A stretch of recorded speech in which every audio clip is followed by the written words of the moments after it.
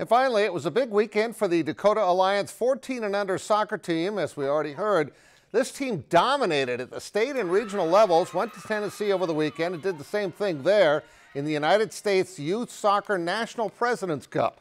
They outscored their opponents 23-0 and brought home the big trophy.